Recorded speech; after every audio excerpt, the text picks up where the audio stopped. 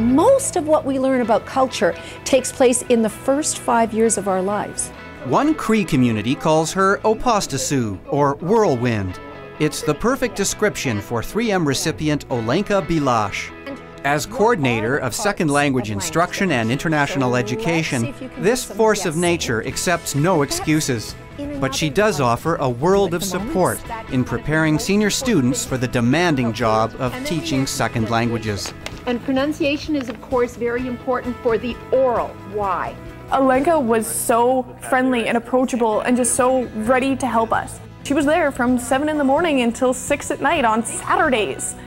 If we needed to come in for questions, she was on her email at 3 in the morning. Just so, oh no, I have a last minute question I need to get in before I hand this project in tomorrow. And so you hammer it off to her at midnight and you still get a response within the next 10 minutes. She pushes us to the breaking point, but she's right there beside us and she really exemplifies what a teacher is. We're going to start on time. We will never have a day off and you will never leave early.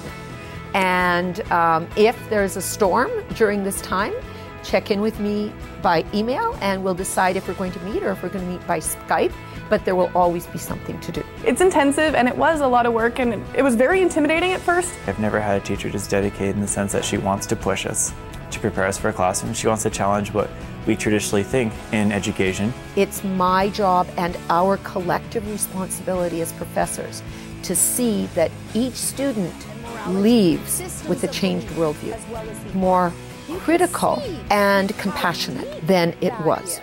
That it's very difficult to learn a second culture in a short period of time. It's to help them develop the courage and the confidence to take a stand, to write a letter to an editor, to sign a petition, to formulate a petition. She's one of those professors that actually practices what she preaches, which is awesome and refreshing. I worked harder in the 5.5 weeks that I was with her than I did in the other 3.5 years of my undergrad, but I couldn't be happier with how it turned out. Born and raised in India, Uttandaraman Sundararaj goes by simply UT or Dr. S. You guys know what this is, or silly putty?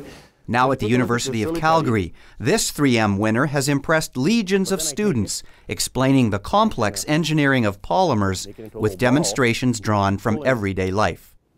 You know, you may actually see it kind of sag. I thought I was doing a very good job, and then the students gave their evaluations, which of course are anonymous.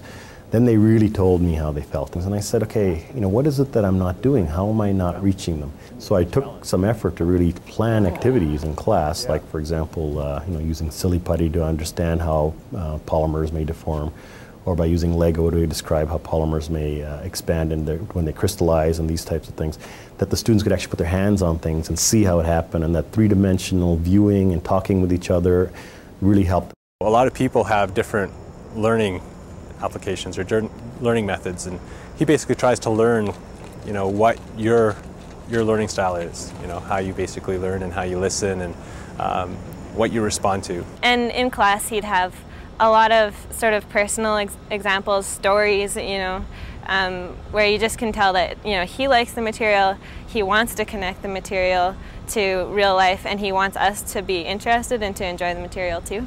The reason I found out about this actually is because a few years ago, my daughter was about a year and a half, I guess. She was diagnosed with leukemia. I have a firm belief that no matter who you are, you can always teach better. And that really gave me a lot of pleasure, was to try and help other professors, whether they were newer or had been here some time, to teach better and to give them new ways of thinking. The people here are very committed to teaching, and that's, I think, why, you know, for myself, when I won the 3M award, I really felt, you know, that it was an effort of all the university, all the support staff here, all the faculty here, to win that award. Not that it was given to me, but to the people here who were concerned about teaching.